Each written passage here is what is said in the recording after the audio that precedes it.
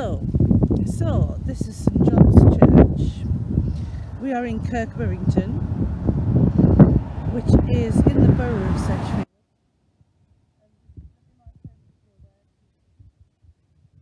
So this is the first for me, so bear with me.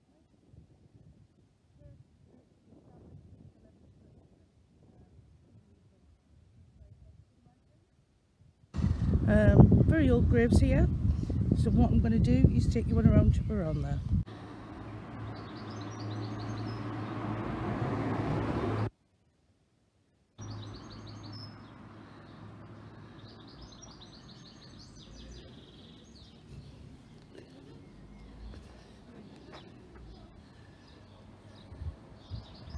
Lovely obelisk there.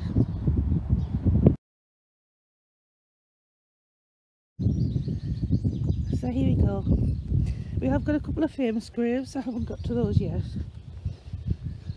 but we have this one, which is fairly old.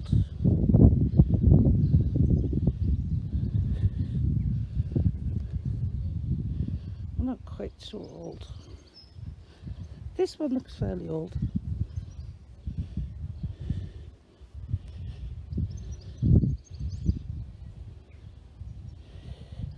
And if you know about Windleston Hall, you might know the Windleston Swindle.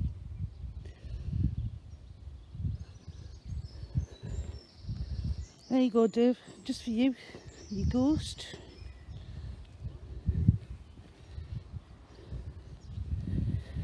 So the most famous gravestone here at the church, as we're coming up to it, founded in 1167, is the grave of the Brass children, which was a murder on New Year's Eve. What happened was, apparently the farm worker went absolutely nuts while the mum and dad was away and murdered all three of the children. Nobody really knows for sure what happened. This is not the grave, but it's a little bit further along. It's very similar. It's a table sort of grave. I'll show you a few along the way. Now the legends say that the father, Andrew, the farm labourer who's done this, Andrew Mills, was supposed to have scribbled out the date, which I find a little bit suspicious in hindsight. But as you can imagine,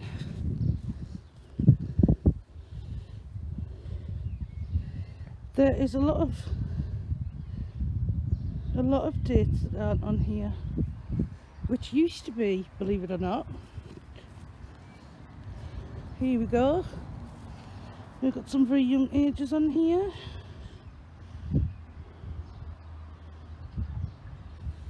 So this is the grave.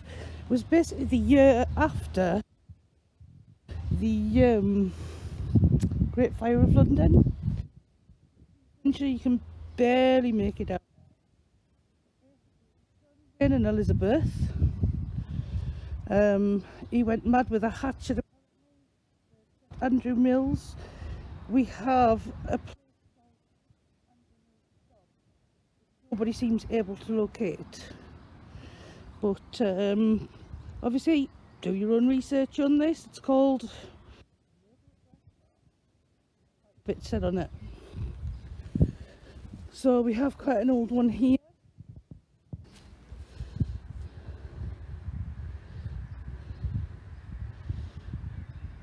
Do you know what? Some of them lived to quite old, didn't they, back in them days, which is different to these days. Here we go.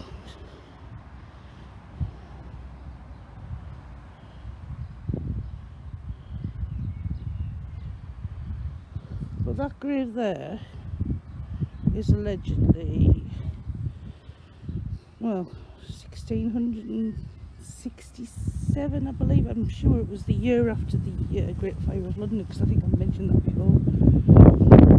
So we have this old one as well.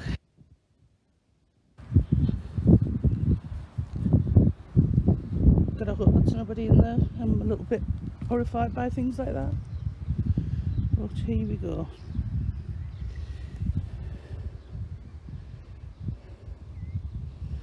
I can't actually see the date on that. But you know, on this one, you actually used to be able to see the date. It's a tough one. We have this. Looks fairly old. But as you can see, it's quite a old cemetery and quite an old church. Plenty of things going on there for people that are interested in this kind of thing. So here we go. We've got 1851 here, which is really strange because it looks around about the same date as the 1600 gravestone that I told you about. And that can be factually checked.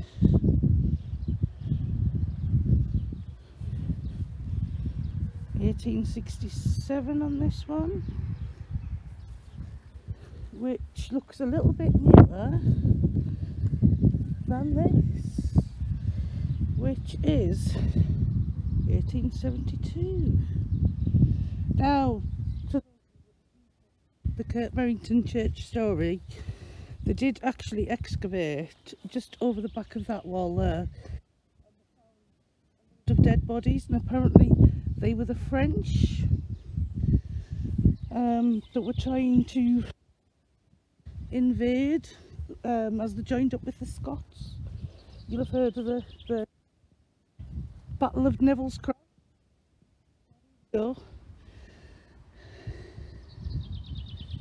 There we go. What does that say? 1924. These dates seem all off because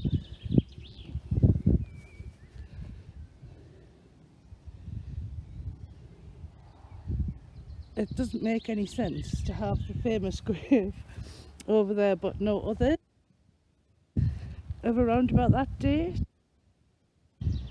So I don't guess to know what is going on here, but what I will say is something is a little bit off, because we have lots of old looking graves but seemingly newer inscriptions, which could mean something. I'm not an expert. How would I know? See, 1912. A lot of these graves don't look any older than the grave of the Brass Farm children, which is apparently the 16th century, but that's what this church is famous for.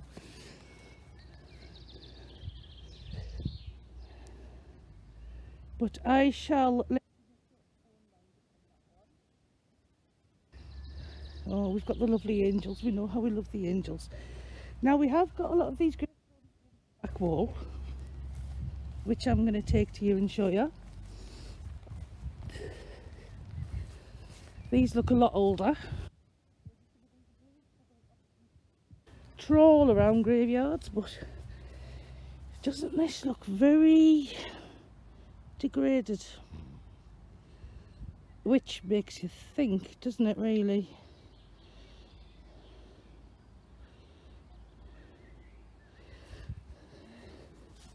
And has someone scratched a date into that? Who knows? Look at this. This one, 1804, where you've got a 16th century one that looks about the same as that. And I don't know. It is a little bit strange. This is apparently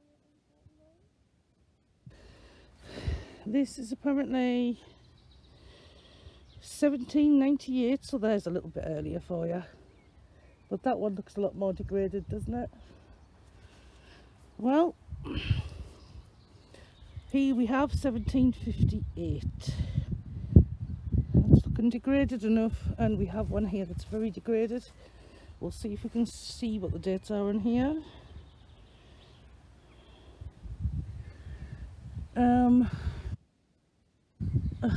I cannot see. 16th of October something. It's come off.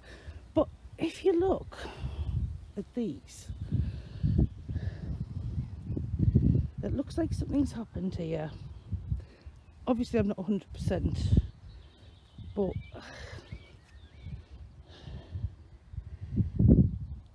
I don't know. Obviously here we have 1816. It's a bit of a strange one. Obviously happy for any feedback on this. This one is, well, I can't really tell.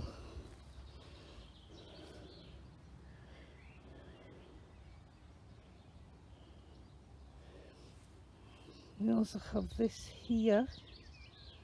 But I've noticed this in a lot of graveyards. You do have a lot of things that's knocked down that maybe shouldn't have come down. I don't know, maybe that's something for us to think about. We have a lovely cross here. That looks very old, as does that. I wouldn't attempt to pick it up. 1800.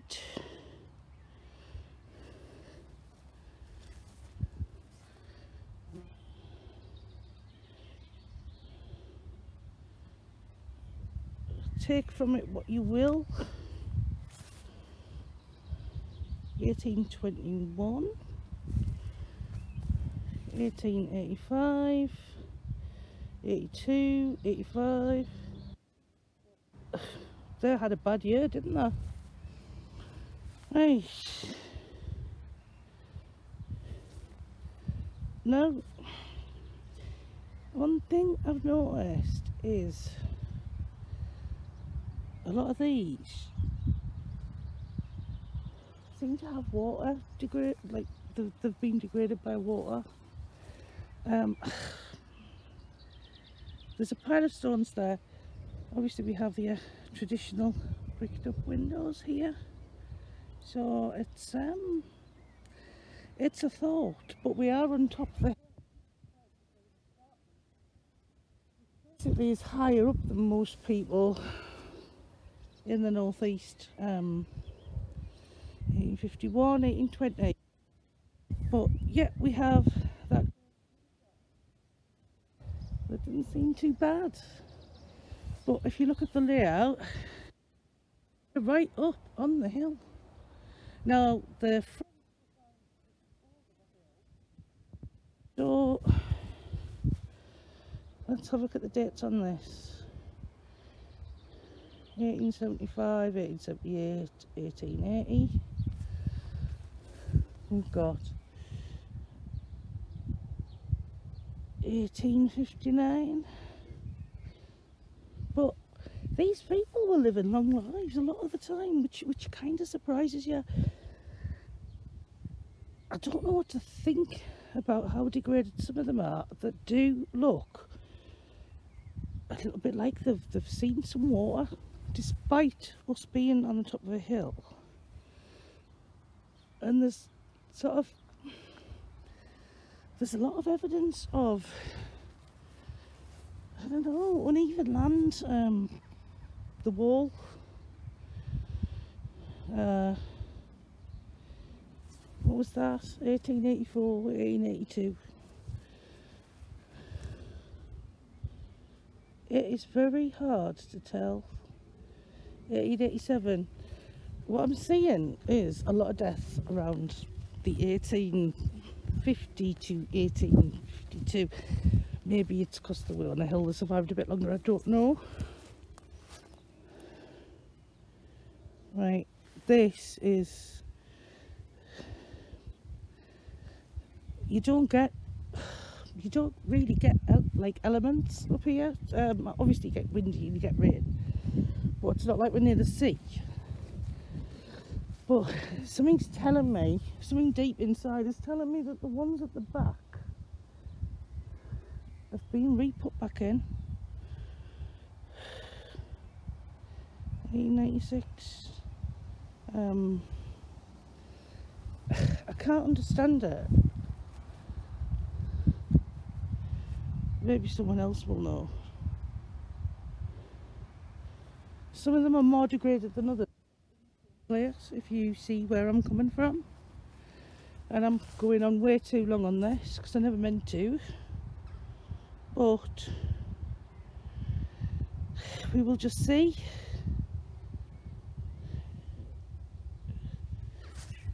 What does that say? 1888, 1838. Oh God, you can barely see. But then you've got this one. I don't know if anyone has any ideas on this. I'm more than willing for. That's 1893 and 1870 and 1886, 1845, 1870. That doesn't make any sense though, does it? Because that was the first name on that. Maybe I'm wrong.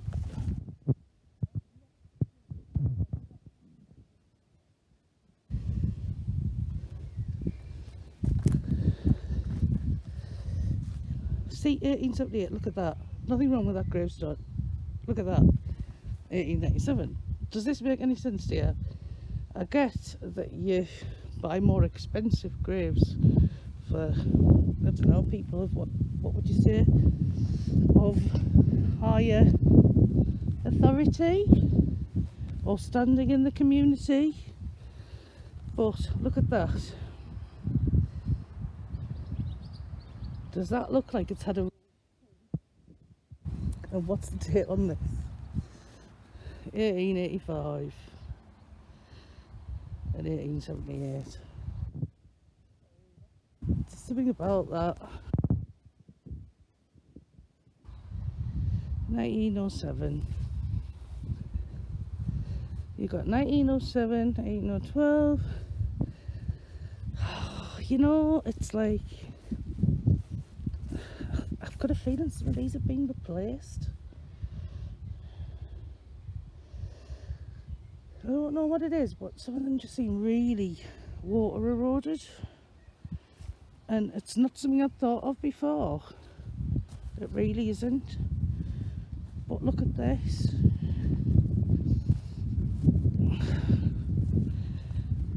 Has this... See, the back did not match that headstone.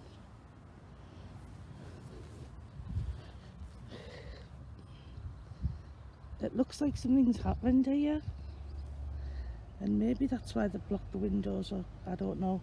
And it looks like it goes lower, doesn't it? It kind of fits in. If something had happened. We've got like the most ancient grave here, seemingly surviving the test of time, but graves that haven't, and seem to have been just placed along this back wall, which I think you'll find in a lot of churches. We've got a big pile of stones which has been there for as long as I can remember.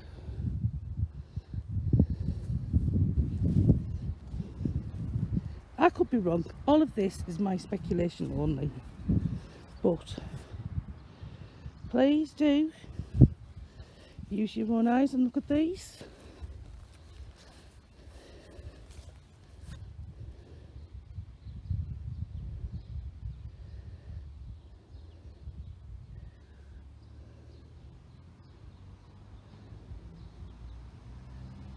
Please excuse my heavy breathing. I do not walk a lot.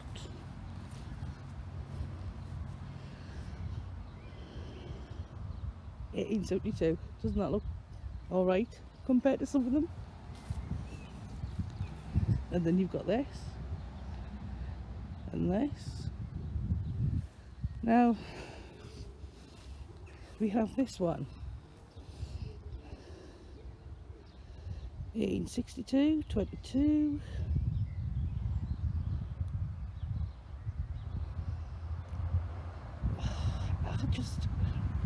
I can't work this out. This has actually opened a can of worms for me, because I just wanted to walk around the graveyard. But you know what? It's actually, it's made me ask more questions than anything, because you can't have something with erosion like this and something behind it like that doesn't have that erosion, which makes you think they've just been plonked down. And this is another famous grave. Apparently he was a bit of a fat bastard, excuse my French. He ate himself to death. He was a very nasty vicar, saw the old archive show. But there's erosion on the bottom of that as well, which makes me think, water? Does anyone else see this, or is it just me? Is it water? Is it mud? I know we're all into the mud flood, but is it? Was there a flood? And why have some graves survived and some look like this that literally are wrecked? And why do dates look like they've been changed? Well, I leave it to you.